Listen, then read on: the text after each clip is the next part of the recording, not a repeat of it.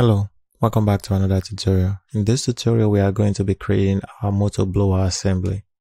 So let's start a new assembly file. Click OK. We are going to bring in our first piece, which is going to be the lower housing. So I'm going to browse to wherever I saved it. Mine is on the desktop.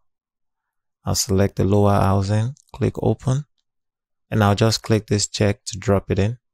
And when you do that, it is going to be fully defined. So that's what we want. And the next, let's bring in this piece. We'll just work our way from in out. So let's bring in, I believe this is called, let me check. I can't remember the name. The blower. So let's bring in the blower again. Insert, browse to your file location. I'll select the blower. Open, and I'll just click once. Right now, what I will do is I will add some constraint. Select mate. You want to mate this piece, this circular piece to that circular piece, to that circular face. And if things are in the way, you can move it out of the way. So I'm going to drag this out of the way a little bit, and I'm going to add another mate. This time I'm going to come to advanced. I want the width mate. So what that would do is it would put this in the center of that. For the first two face, I want to select this two face. And for the second selection, I will select this face and that face. And what that does is it will put that part in the center of those two and click OK. Next, let's bring in the upper housing. So browse. Going to select the upper housing. Click open. Just going to drop it somewhere over there. Again, we can use this circular to mate. So select circular. Select this face. And this circular face. So we are adding a concentric mate and click OK. And the next thing we can add is we'll mate this hole to that hole and select this hole and select that hole, mate, and click OK. So the next thing we need to do is we can bring in the shaft. So let's browse and select the shaft, bring it in, drop it like that.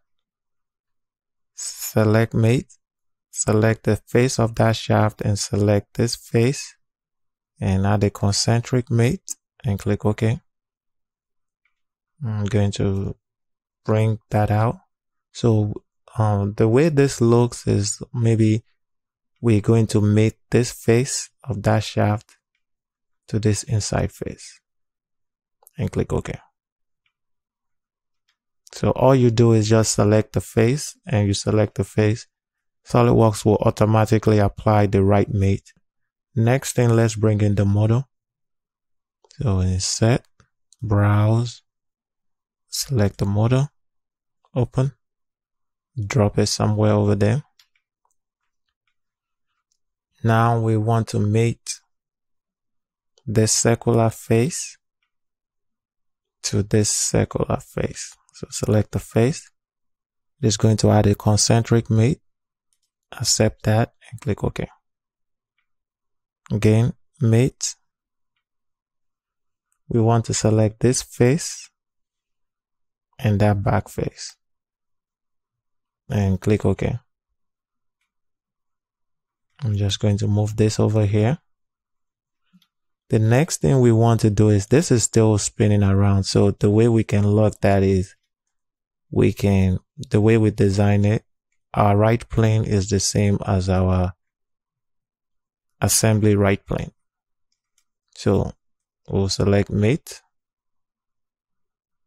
and we want to select the right plane on this part and our assembly right plane and add a coincident relation and click OK.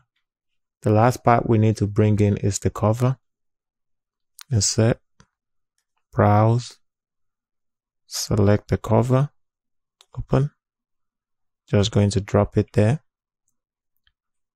I'm going to select the circular face, and this circular face is going to add a concentric. Accept that. And now we can make this circle with that circle. Accept that. Then we can make this face with this face and accept that. And click OK. And that is this part. That is how you create the assembly. We have all of our parts in and everything is made properly. And we are pretty much done with the assembly. Next, we can create an exploded view for this assembly. To create an exploded view, select exploded view up here. And from here, all you do is just select the part you want to explode and drag it. So I always use this arrow. Once you select it and it's blue, just drag it where you want it. And I'll select this shaft again. I'll use the arrow, drag. I'll select this. I might just leave that there. And I'll select this. Pull it up. Select that and pull it down. And that is how you create an exploded view. And all the steps for your exploded view are here. So every single piece we dragged and we moved is listed here. So if you need to edit any of this step, all you have to do is right click on it and click edit step, and you can just drag it to wherever you want it. And for this, I can step 2, I can right click edit step and drag it where I want it. So that is how you create an exploded view. Once you're done, click OK. And you will come to this tab. So come to the configuration manager tab. And if you click on the drop down, you will see your exploded view there. So to collapse, I'll select that to collapse it. And to explode again, I'll select that to explode. That's how you create an exploded view. Collapse, and I'm going to collapse. So remember, it is under the configuration manager, and you select the default. Under it, you should see your exploded view over there. That is how you create an exploded view. So let's look at the instruction and see what we've covered so far. So I'm going to go back to your instruction, and we have done number 1. So we drew each part separately. Yes, we've done that. Draw an assembly. Yes, we create an assembly. Just like the picture we saw, we just created an exploded view. For the animation, create a blast animation of the video showing the blast lines. I'm not sure what that means, but if you have an example, send it to me and I'll show you how to create the animation. And let's move on to 5. Step number 5 is telling you to create a configuration for your part. So it's saying on figure 3, dimension 8 and 15 inch, we should create another configuration within that part that makes it 10 and 16. And for figure 8, which is the shaft, it wants us to change the 24-inch dimension to 30 inch. So I'll show you how to do that. So let me minimize this. And it is talking about figure 3 is talking about this part. So the housing, the upper housing, I'm going to right click on it and open it, right? To create a new configuration. And just to let you know, it wants us to change this dimension. So if we come here, it wants us to create a new dimension, like create another configuration for this 15 dimension and for the 8th dimension, which is how wide this is. To create a new configuration, come back to this configuration manager. So in here, down here, just click, right click and click add configuration. And I'm just going to call this second configuration. I'm going to call it second configuration and click OK. Right, so now our second configuration is selected. Now we have two, the fourth one we created and the second one. Make sure you are in the second one and come back to this feature, right? Your feature manager tree. Click on this drop down again. Now right click to edit that sketch. Number 2. Number 2, and I'm just going to move it here. For the 15, select it. Double click it to select it. I'm just going to try to select it. So select it so you get this, the options, the properties bar over here, and under the configuration, under the dimension, not this one, the second one, under here, change this to 16, right? And click configuration. And in here, you want to change it to just this configuration. So you are saying in the current configuration you are in, you want to change that dimension to 16 and click OK. And exit your sketch. And for the feature, the 8, we want us to change the 8 to 10. So again, we'll do the same thing. Select the feature, right click, and edit. And for that 8, you want to change it to this configuration. So not all configuration, just the current configuration you are in, and click OK. And that is how you change it, just to make sure we did it right. So we'll right click on this again, and we'll select configuration, configure feature, and it is showing for second configuration, it is showing 16.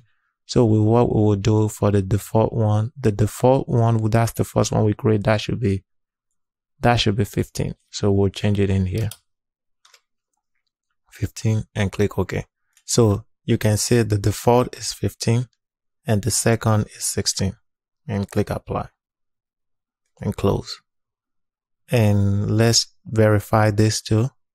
So if you right click again, we create the configuration, but sometimes you just have to verify to check. So here, the second configuration, we want that to be 10.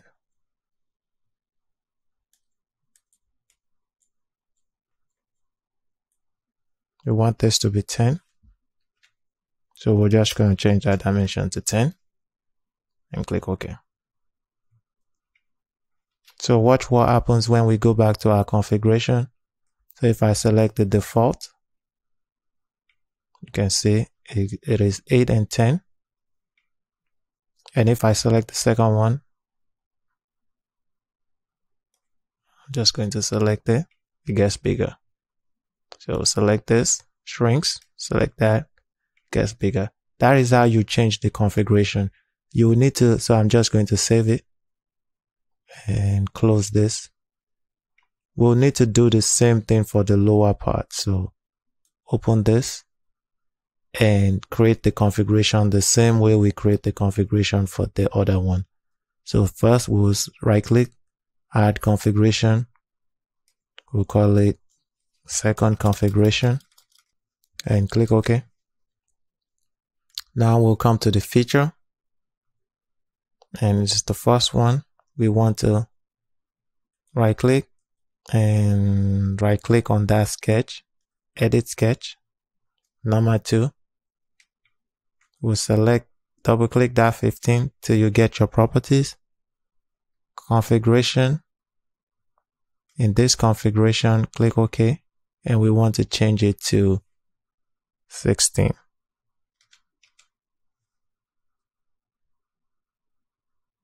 Right, let's just make sure we have that 16 in this configuration and click OK. We might have to verify it later, but let's just do that. And for the boss, the extrude boss, we'll right click on that too, edit that feature. And in this configuration, we want to change it to this configuration, and the distance is going to be 10. And click OK. So now we can click it, configure feature, just to verify. So in the second configuration, we have it at 10. In the default, we have it at 8. Good. That's what we want. Let's verify the sketch too. Right click on the sketch, select configure feature. In the second configuration, we have it at 16. And in the first one, we have it at 15, which is the original one. Good. So if we come back to our configure, if we select this, you can see it goes down. And you select that, it goes back up. That is how you change your configuration. And I'm going to save and close. And we need to do the same thing for the shaft. So I'll right click on the shaft, open. Again, come here, add a new configuration. Just call it second configuration, close. Then while we are in the second configuration, come back here, edit that sketch, normal 2, and this 24, it wants us to change it to 30. So double click it till you get your options, and just click it till you get your options, and under configuration, change it to this configuration, click OK, and change the dimension to 30 and select OK over there and exit out of your sketch. To verify that it worked, right click on the sketch again and select configuration. You can see in the second configuration it is 30 and in the default it is 24. So you can change the dimensions here just anytime you need to change it. So when you get there, by select right clicking on the sketch or the feature and select configure feature. And I'm going to save this and exit out of it and update it in the assembly. So now we fulfill requirement 5. So it wants us to now create another assembly configuration of the second configuration we just created. So now, and under the assembly, we'll right click down here, add a configuration, and we can call this second assembly configuration. Second assembly configuration, and click OK. So now we are in our second assembly configuration. What we need to do is come to feature, come to the feature manager tree. For the first, which is the lower housing, right click on the lower housing and select configure components. And I'm just going to drag this out so you see. So now both configurations in the assembly are under default, but for the second configuration, we want to change that to the second configuration we created in this part. And apply and click close. It is going to break it. That's fine because we need to change this. And once you change this, everything should go back to normal. So we'll right click on the upper housing and right here, we can right click on it and click configure components, drag it out.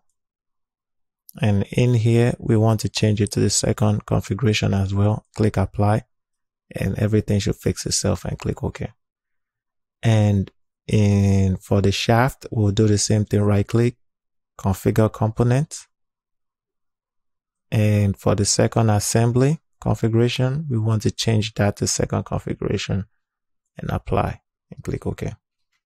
So now we have created a separate configuration in our assembly. And you can tell because if I go back to the default, it shrinks. Watch what happens. I'm going to click on second, click on default, click on second. So that's what your instructor wants you to create on step 3. On step 7, it wants you to add the weight by applying material. So you have to find the weight of each part by applying the material.